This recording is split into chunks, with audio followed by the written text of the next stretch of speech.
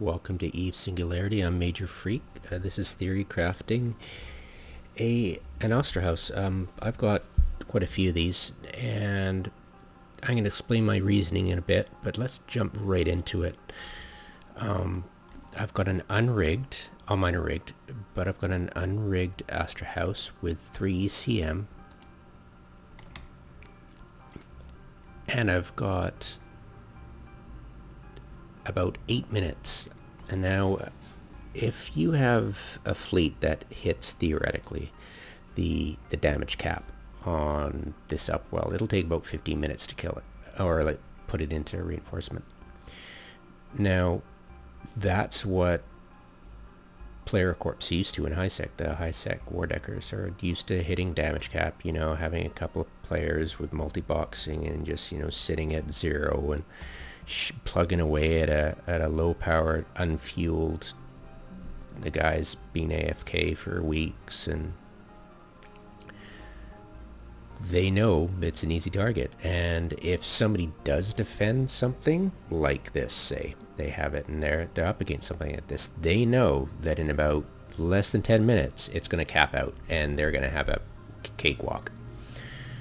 So that was my idea coming into the upwell business, and I was like, okay, I know the way. It's pretty simple. The run-of-the-mill amateur war decker in ISEC, it wants easy kills, quick kills, doesn't want to bother about it, and he's not really going to be expecting at anything beyond his comfort zone. And his comfort zone is quick, easy, simple. And he's not going to realize, he's not even going to conceive of the ability to have a POS like this operate for an hour. And that's something he's not even going to bother with. Or a couple of them, you know.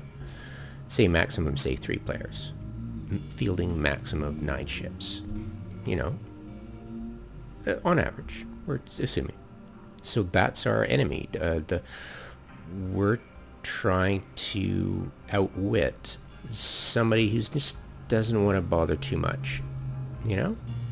And if we place ourselves higher than the lowest hanging fruit on the tree, we're going to be ignored completely. And we can go about a business and not get ganked and yada yada yada. Just play smart. Don't mine within a few jumps of Jita in untanked Exhumer, you know? That kind of thing. So I feel safe out here with my clones because I've got multiple clients, and that's a big investment. And I don't trust... I'd love switching a clone out implant set at an upwell. I just switch it out instantly, cheaply, no cooldown, move on to my task, dock up, switch back to my main, which is the mining character implant set. And yeah, if I have a task, switch out, switch back when it's the most wonderful feeling to be able to do that. But it's a lot of investment. I mean, you've seen them. Implant sets are like, if you're smart, they're hover around $1 billion. And if you've got multiple clients, it's like 5 billion. So me plunking down, the cost of this is about, like if I do it cheaply, like tech one everything and don't have any fighters, probably like the hull costs 900 million on average, and then maybe $1 billion more for the cheap stuff, so 2 billion. I'm talking about a $4 billion investment. Most of that is in fighters, actually, and half that is in surplus fighters in your items bay, ready to shove into the fighters bay when you need it. When you're being damaged, you can't take anything out, but you can put stuff in. Anyways, that was the preamble. Now then, we've got just less than 11 minutes, right? So if I plug in rigs, which are another investment, Tech 1 rigs, they'll cost you about 200 million a pop if you're smart and you pick the right ones. Now I brought along the rigs I use myself on Tranquility, and they one of them's a range for the ECM. It boosts it from 75 to 100. Yeah, it's nice. You got the same range now as your Tech 1 heavy energy neuts. Don't use extra heavy. Unlike every other neutralizer in the game, this has a kind of like a gun signature radius, that the bigger it is, the less damage it'll do to smaller ships. Yeah, go figure, right? Alright. So, yeah. Now then, let's get into theory crafting. So now we've got 22 minutes playing. But I don't understand it. When I hit that, that'll go to half an hour. I don't understand the math. I've tried to figure it out. Maybe it doesn't calculate rigs, but it does. Yeah, I have no idea why. But I'll plug in the numbers for less skilled. This is a almost max skilled character, as you can see. Got a day left for my missile systems, but it's the best you can get. And if you don't use your neuts that much, which is an odd thing to do, but if you really want to game it out, you could keep these running for an hour, and with 7 targets you could really screw somebody's day up.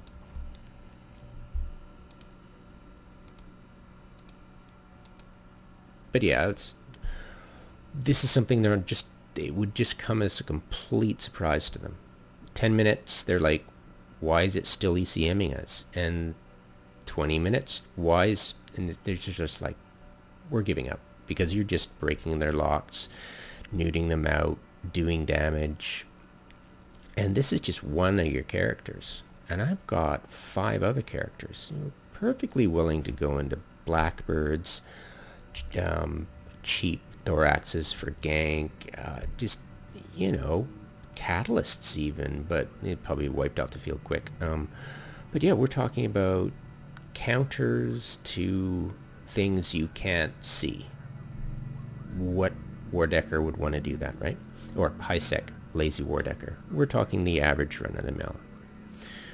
So yeah, that's a lot. I'll plug in a description of what the duration you'd get out of lesser skilled characters. I highly recommend. Oh, and by the way, you can't use neutral characters to fire on war targets. Yeah, unfortunately. Has to be in Corp. Okay, in high-sec, of course. So, down to the actual theory craft here, because we want to see, yeah, can I make it cap stable? I was hoping I could make this cap stable. I mean, this is just, wow. Can I even get high stability? I don't know. So, with that in mind,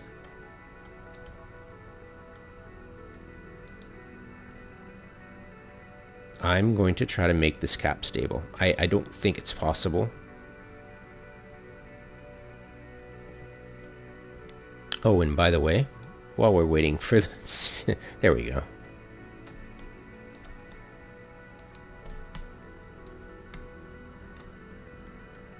Okay. Should do it this way. It's always easier when you're just okay. There we go.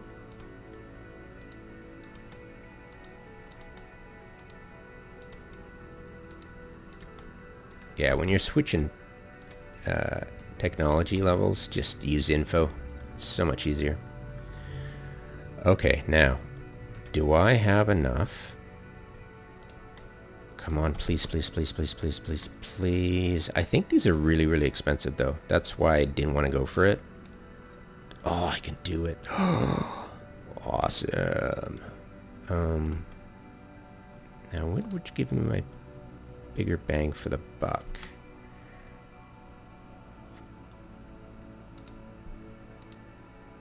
Cruise.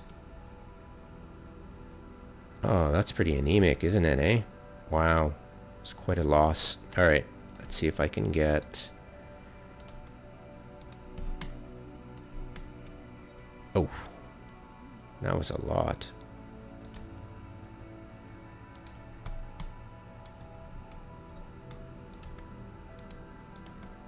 That was a lot of CPU. Wow. Ow. Damn it. Yeah, if you're gonna go for... Oh, wow.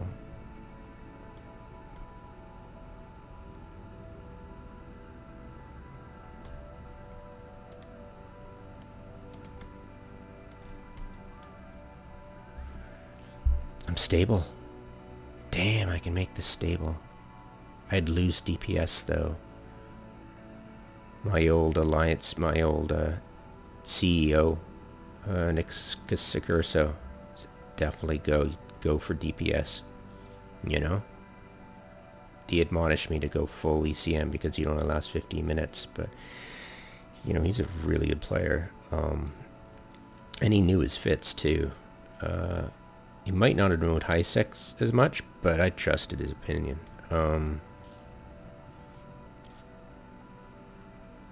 Jeez. What was the DPS? I mean, that's the equivalent of having a DPS of... Yeah, I mean, I was up near 3,200. You know, that's a lot of DPS I'm dishing out. And to... I mean, that's hovering between level 1 and 2. Right there. Man.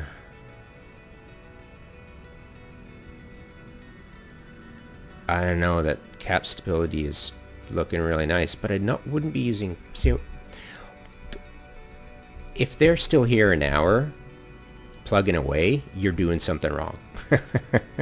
So yeah, I'll go DPS. All right, it was nice to actually see though.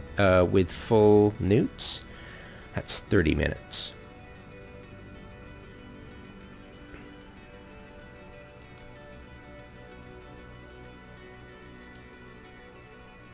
Yeah, it's just 2 minutes. You're just literally saving yourself 2 minutes.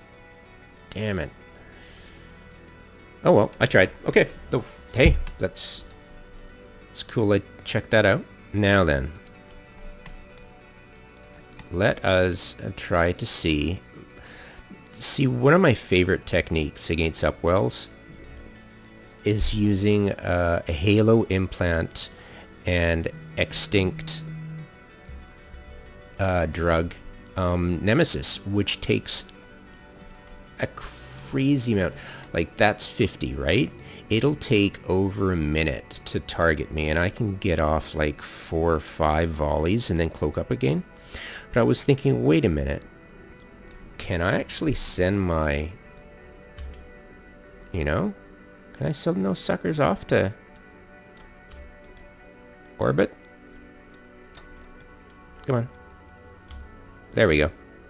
And hit micro. Can I get in close enough to prevent it from cloaking up?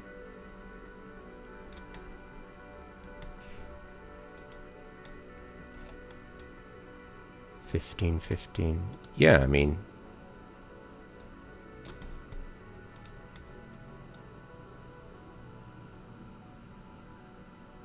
Yeah. And then the... Okay. So, although I'd hit micro warp, it got them moving out, but they'd be orbiting at 5 kilometers anyways. I don't think it would work. So yeah, I mean, it's a really good technique. I just, you know, uncloak, start firing again, you know, really tick them off. Let's see if I can actually get this sucker. Alright. Come on, guys.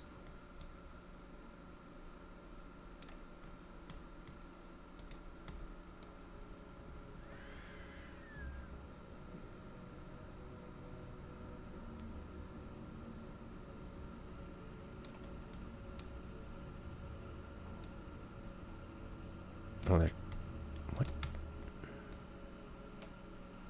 Can I get them to orbit closer? I guess it's not possible, is it?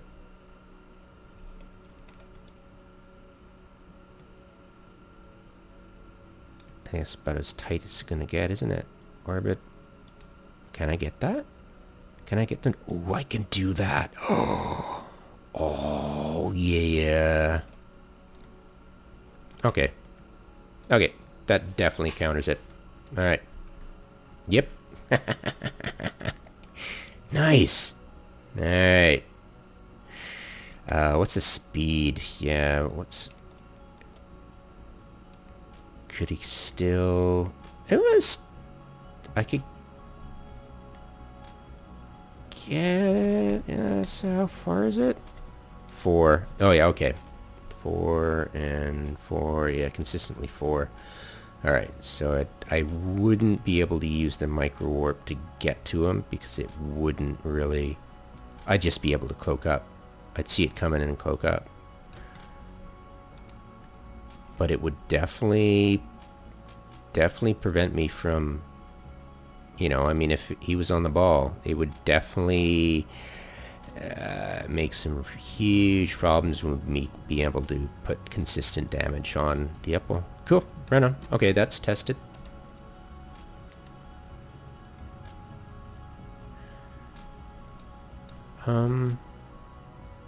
I think I'll put this information about the duration in the description. I'll put the fit in the description. Yeah, it's all about lowest hanging fruit.